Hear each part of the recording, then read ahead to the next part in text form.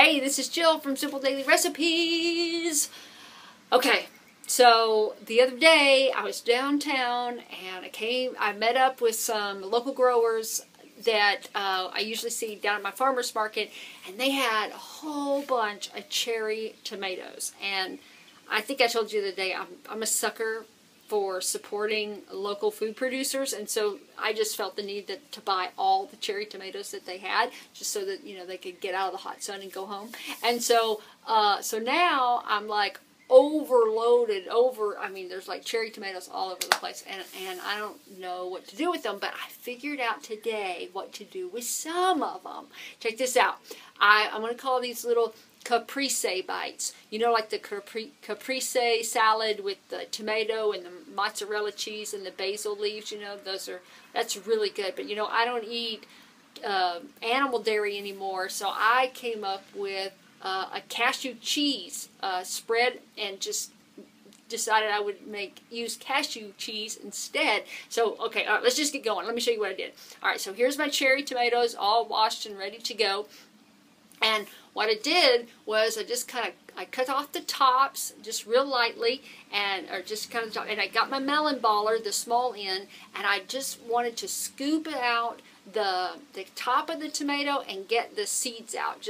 I don't want to scrape out the meat, but I just wanted to get the seeds out so that it can kind of be a dry shell.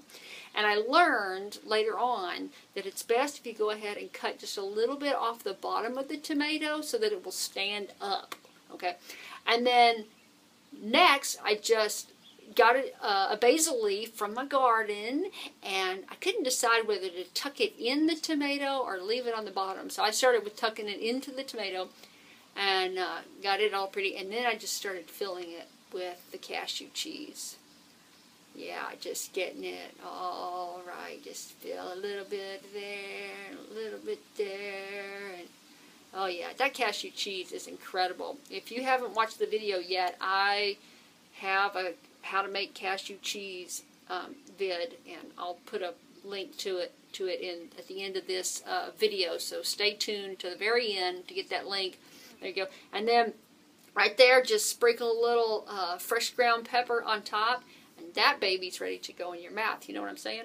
And while I was at it, I thought, if I could stuff cashew cheese into these cherry tomatoes, why not stuff my tangy chickpea salad in them too? Oh baby. Okay, so go over, if you haven't watched the tangy chickpea salad recipe, you need to go over and you need to get that recipe and mix that up and stuff it, put that in cherry tomatoes, and you will just be in heaven. It's awesome. Alright, so there you go. There's the end. Like, this is the cherry tomatoes filled with cashew cheese, and it looks like a little Indian with the that kind of Indian, whatever. I haven't done that in a long time. Anyways, then there's the little basil sticking out. Or look, it also works if you just have the basil like as a little bow, I don't know, like a little napkin, and you just shove that whole thing in your mouth. You don't look pretty doing it, but it tastes great. And then finally, this is what they look like filled with the chickpea salad. Oh baby, those are good. I can make a meal out of those. No problem. No problem at all.